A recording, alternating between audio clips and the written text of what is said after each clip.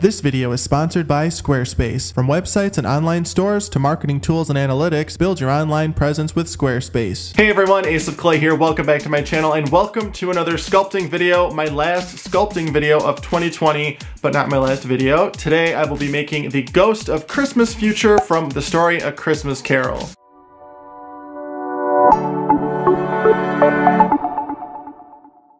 Now this is my last sculpture of 2020, but not my last video of 2020. That's coming out next week on Wednesday, the 23rd, and it is going to be my year in review video where I go through every single sculpture that I made in 2020. Now for today's video, the Ghost of Christmas Future is a character from the novella by Charles Dickens called A Christmas Carol. It recounts the story of Ebenezer Scrooge, an elderly miser who is visited by the ghost of his former business partner, Jacob Marley, and the spirits of Christmas past, present, and yet to come. After their visits, Scrooge is transformed into a kinder, gentler man. That's the story in a nutshell. Now, if you want more content from me outside of YouTube, be sure to follow me on Instagram and Twitter. I'm at Ace of Clay, and I would love to see you there. Now let's get started.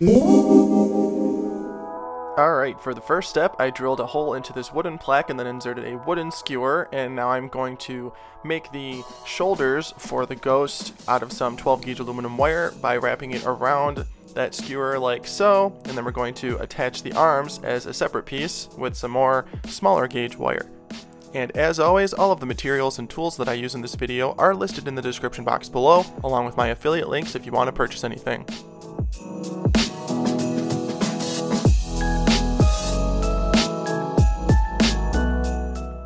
Now before I start bulking out the torso, I want to create the rim for the hood that he's going to have, so we're just going to twist together this piece of wire and attach it to our main armature.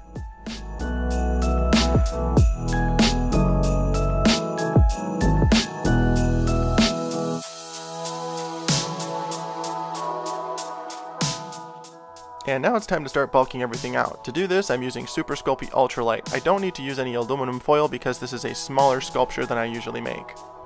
And on top of that, Ultralight, you can actually use it in larger pieces without worrying about it cracking in the oven.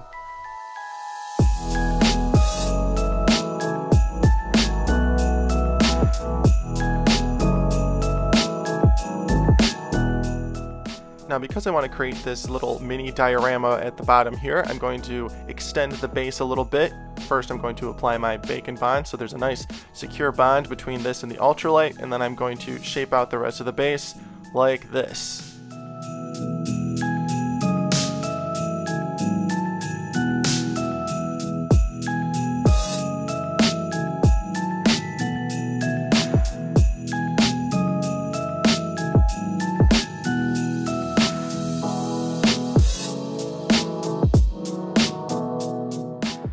Alright, now once everything is all shaped out and ready to go, it's time to bake this. And once it's baked and completely cooled down, we're ready to start covering everything in clay. For this project, I will be using Super Sculpey Original. To get these nice even sheets, I've rolled it through my pasta maker on the thickest setting. And I just want to work to get a nice, thin, even layer of clay over the entire surface so that I can start my details.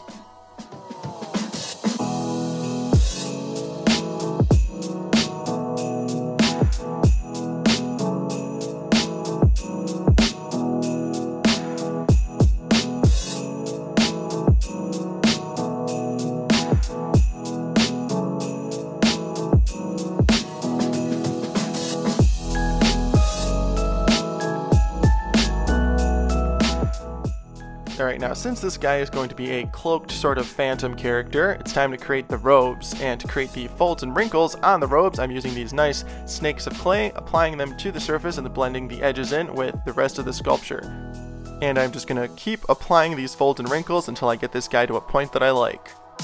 And as I'm creating these, I'm not just randomly placing these snakes of clay, I am taking into account gravity, and I want these to look like they make sense. If you're having trouble creating fabric like this that looks like it's flowing correctly, you can always just grab a sheet and throw it over a chair and use that as reference.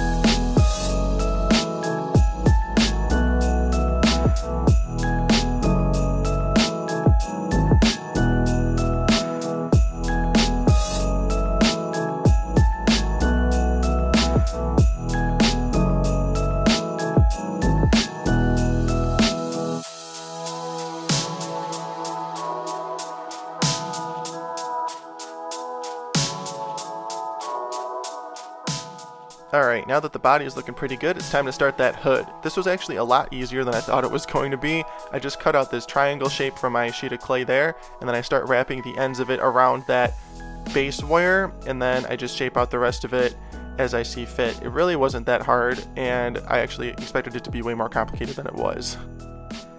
And the sheet of clay that I'm using to make the hood was made through my pasta maker on the thickest setting, and because of this it's pretty self-supporting. I didn't have to worry about it collapsing or anything like that.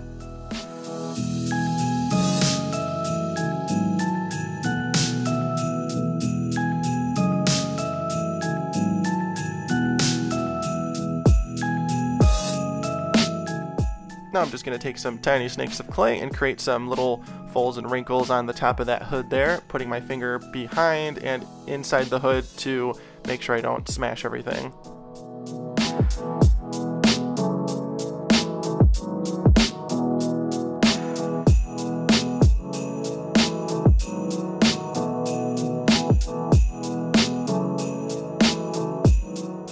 Oh, and here's a fancy close-up for you.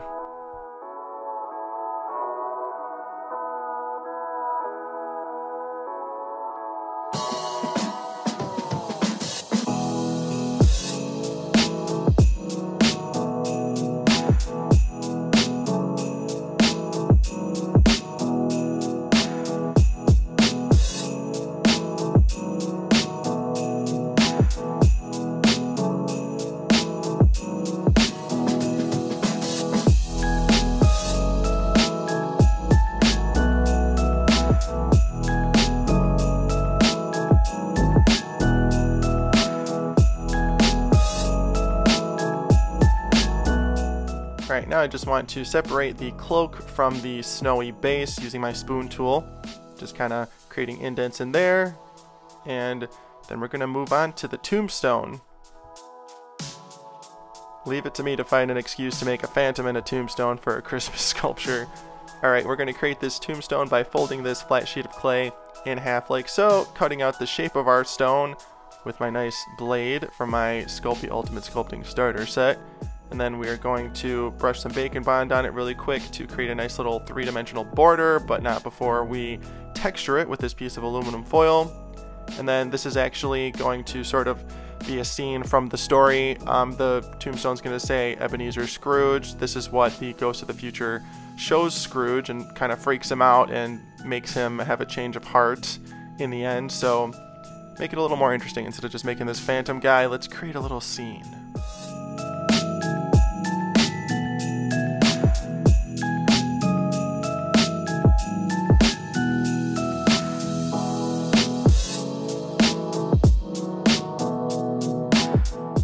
Alright, now it's time to write the name on the stone. Just want to outline what I'm going to do first and then start pressing it in permanently with my Etch and Pearl set from Sculpey.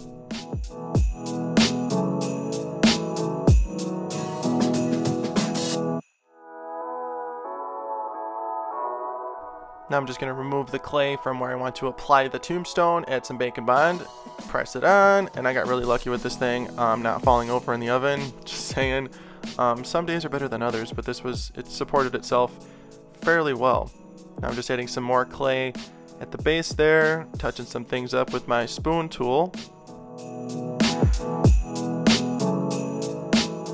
And now it's time to texture the snow with a toothbrush.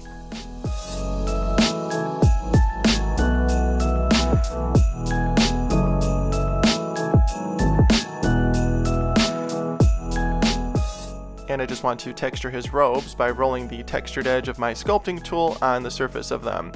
Creates a nice, quick fabric texture.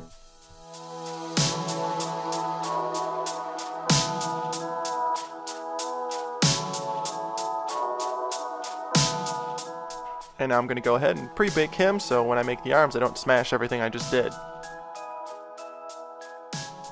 First here I want to add a little bit of snow to the top of the tombstone with some Bacon Bond. Then we're going to texture that too.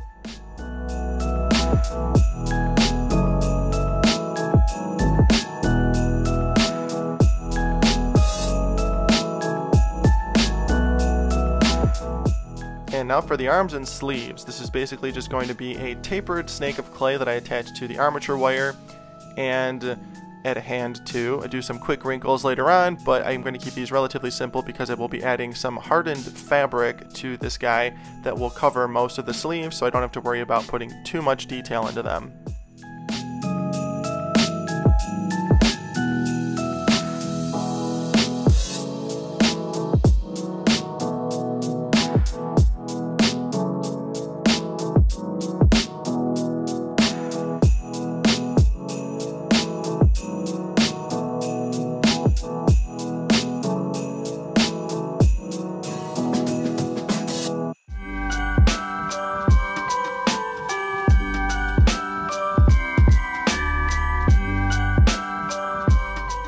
And to create some really quick wrinkles in this guy, I'm just using my just a bamboo skewer on the pointed end of it, and I'm just rocking it back and forth wherever I want wrinkles to be.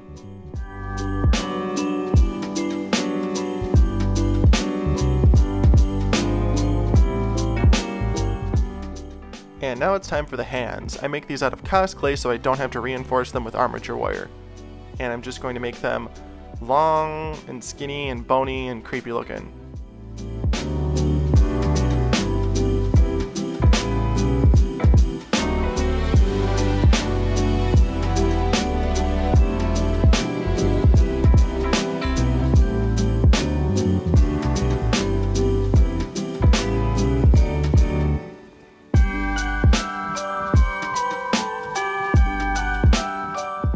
As an added detail, I'm going to add these little balls of clay to the knuckles and joints of the fingers just to make them look a little more detailed and bonier.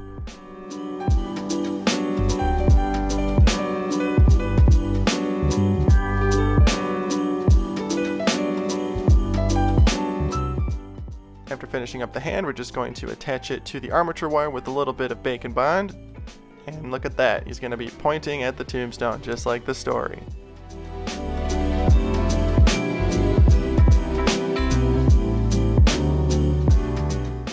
After making the other hand off camera, we're going to go ahead and attach that, and then smooth things out a little bit on the shoulders with some Bacon Bond and clay softener, and then get him ready for his final bake.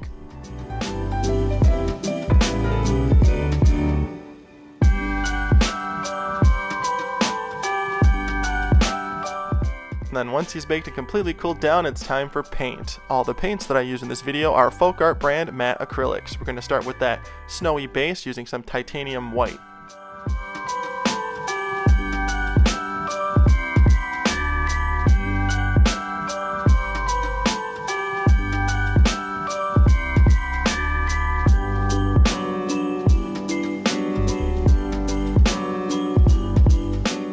Now for the robes, we're going to use pure black.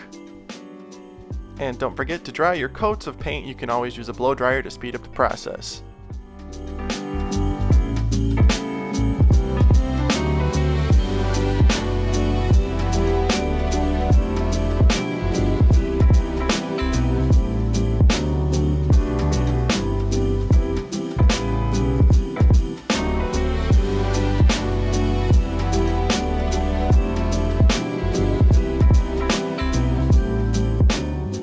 And once that first coat of black is completely dry, I'm going to go in and dry brush some light gray, or darkish light gray that's lighter than the black, onto the surface to bring out the details. And focusing on the high points of the sculpture, I'm going to dry brush some even lighter gray onto those, just to give it some more dimension. And then for the tombstone, I'm going to start with this nice dark gray color, making sure to get it into all of the crevices. And then we are going to bring out all the detail on this once it's dry by adding some lighter gray and then going a little lighter after that.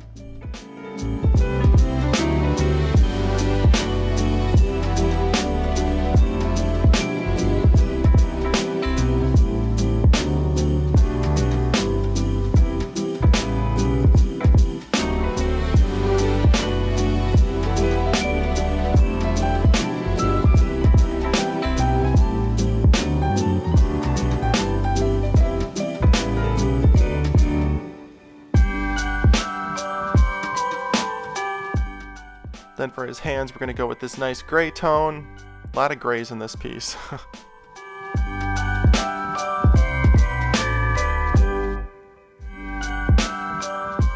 And and then we can't forget this little piece of snow here. And I also shade all of the snow around the edges with some very light gray. Now for the fun part, I will be using Mod Podge hard coat to harden this creepy cloth that I have, and I'm going to apply it to the sculpture. Just stirring it in my disposable cup here with a little bit of water.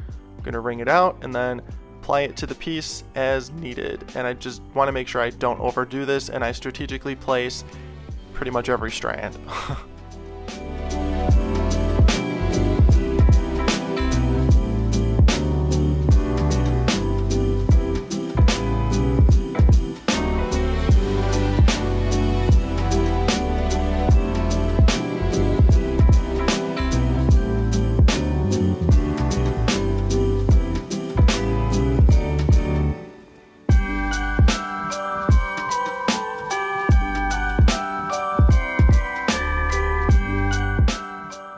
And he's done! The Ghost of Christmas Future, or the Ghost of Christmas Yet to Come, is complete. Let me know what you think of this guy in the comments.